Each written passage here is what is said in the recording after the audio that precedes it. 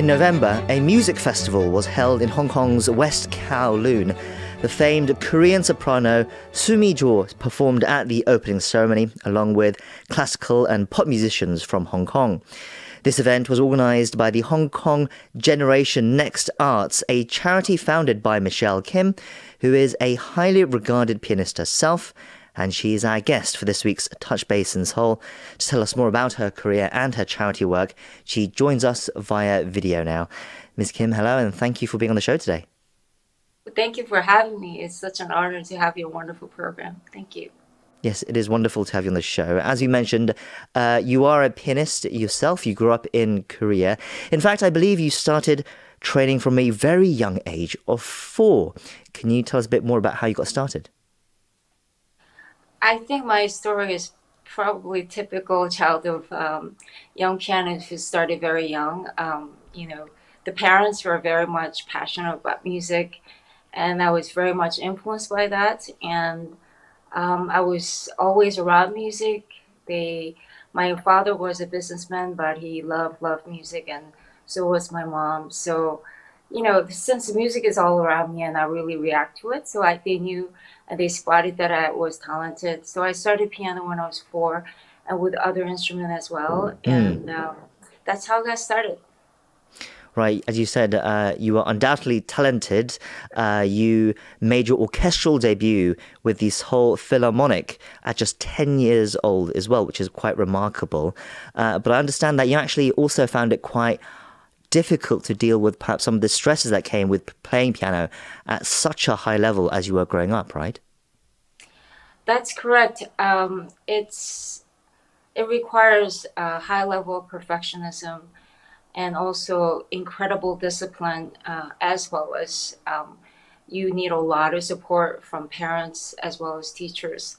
So, going in, once you're in that circle of competitive circle, who are supposedly the talented kids, you're always surrounded by that. And sometimes you're inspired by it. Sometimes you're encouraged by it. But a lot of times, because since young age, you need to be subjected to such a perfectionism that it can leave some of negative impact.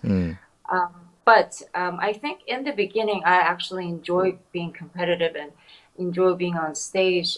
So, for instance, my debut with the Seoul Phil, playing Mozart Concerto, it's still a favorite concerto of mine, and it gives you such a new insight to performing with the orchestra and listening to different instruments. So I quite enjoy that a lot. But once you get into that circle, you need to spend lots of time, like 10 hours a day, and you need to be locked up in the practice room. So, you can't help but being one-sided, and you can't help but being kind of trapped in that circle of practicing, perfecting, and good and bad. This high discipline is amazing. I still have it, and I think that's the reason, that's one of my tools for life that I carry forth. However, at the time of like puberty and teenagers, you have to maneuver yourself very well, and you need to surround yourself with the loving and nurturing people and teachers and support systems. So it's just like anything, excessive can be negative. It could leave a negative impact. Sure. But music in itself is such a gift for life. So I always have that in me. However, just like in anything else, when something requires highly perfectionism in every possible concert and performance, it's hard to take that sometimes, So that was not easy for me, but in hindsight, that gave me strength. So. Sure, there is a very moving talk that's available to watch online that I believe you did back in 2013, where you talk more about your struggles with the pressure you dealt with back then. And I do recommend our listeners to check that out as well, as you do speak so eloquently and movingly and also amusingly about your experiences as well. Still, you did manage to study at the prestigious Juilliard School in New York. You ended up performing in major concert halls around the world in your career, including Carnegie Hall and the Lincoln Center, and with your performances also being televised in the US, Europe, and South Korea. Did you enjoy that part of your career more as well as you later on in your life? I enjoyed it all. I must say that the performing parts, experience different culture and meeting different audiences. It's such a joy. However, to sometimes carry that that wounded part. I mean, I was in my TED talk. I hope that your viewers could watch that as well, because it has a good and bad. But that was my journey of becoming who I am today. And I think once you're trapped in that circle of being competitive and being number one, and just like in anything, if you want to be the best as you can be, there's no room for failure. There's no room for being a second prize or being second best. So then there's no room for sharing.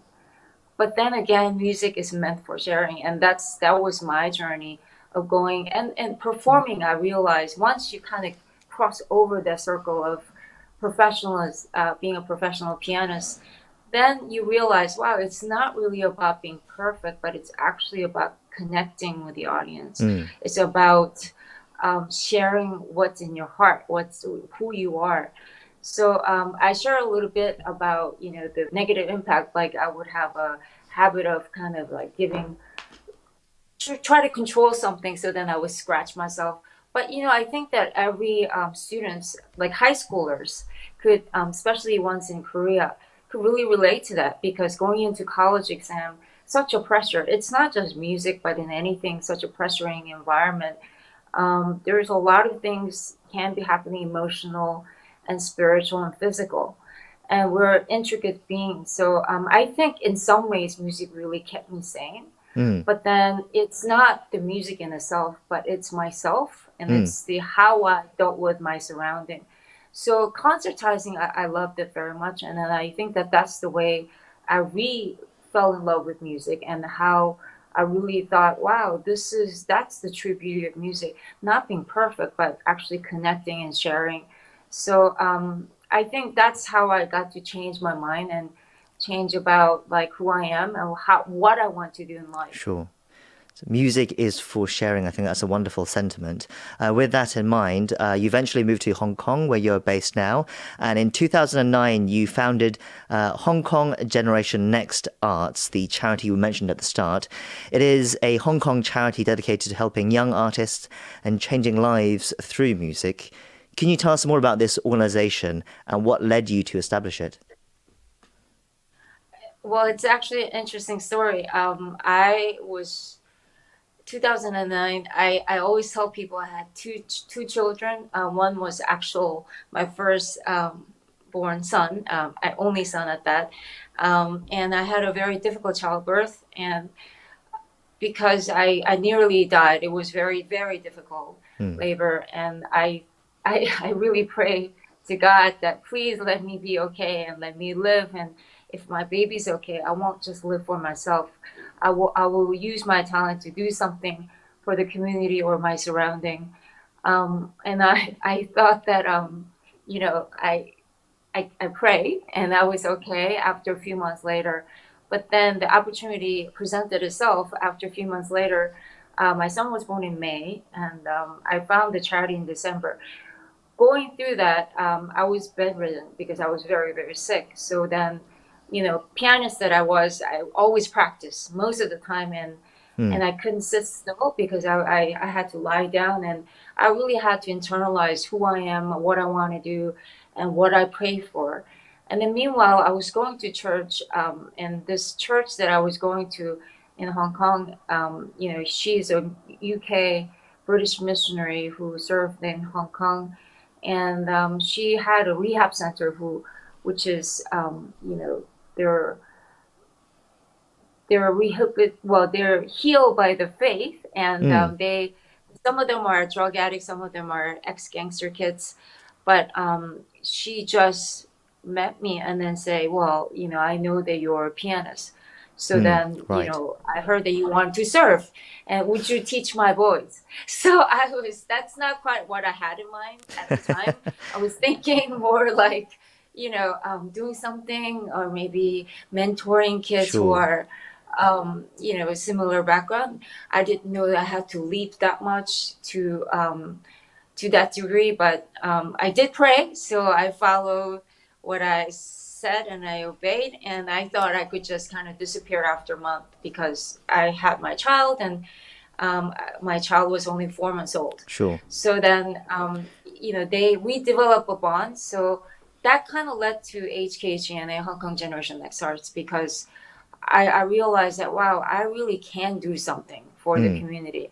If I could connect with these kids who are, risk youth, they're the delinquents, what they say, and they kind of passed away and kind of gave up. But then I really connected through music, the power of music.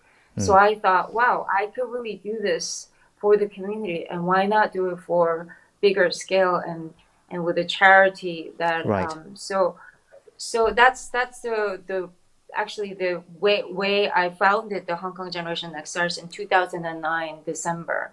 So that's the beginning of HKGNA.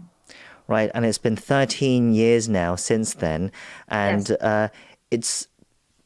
we wanted to first also talk about the music festival that you held last Yes. month with soprano Jo Sumi. It was under the theme Music on the Harbour Front, and it starred classical musicians, including the HKGNA Music Festival Youth Orchestra, also canto-pop stars as well.